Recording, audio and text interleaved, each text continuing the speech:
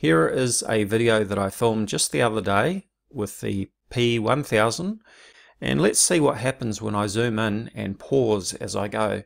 We're looking at three ships out here, 1, 2, and there is a third one out here. So let's zoom in and see what we find. As you can see, I'm well above the sea level. The beach is down below me. I'm up high on a car park.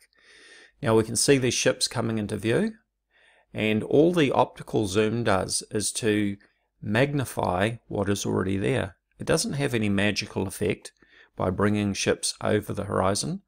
Obviously the ships are too far away to be seen when we're zoomed right out, but with some magnification, just like using a magnifying glass, we can see objects that are too small to see otherwise, or in this case too far away. But let's zoom in.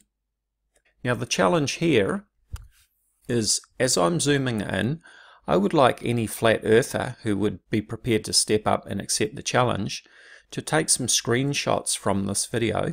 I'm even prepared to send you the original video if you want to work with that. Take some screenshots from the video and compare the proportion of the ship that is hidden and compare it at the different stages as I zoom in. Are we seeing more of the ship above the horizon as I zoom in, or does the proportion remain exactly the same?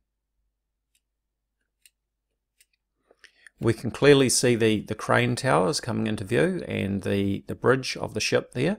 So we should have enough information here now to take a good screenshot that we can compare as I zoom in further. Even clearer shot now. Now I am focusing in on the ship on the middle, but I will pan across to the left in just a moment. So here is another clearer opportunity to get a screenshot of this ship here as I'm zooming in. And I'm going to zoom past it, and then I'm going to pan to the left. There we go. Are we seeing any more of that ship as I'm zooming in to the full 125 times optical zoom? No, the amount of ship that is visible above the horizon is exactly the same proportion as when I was zoomed out. The optical zoom does not change the proportion of the ship that is visible above the horizon compared to the proportion of the ship that is below the horizon. That is a flat Earth myth. Thank you for watching.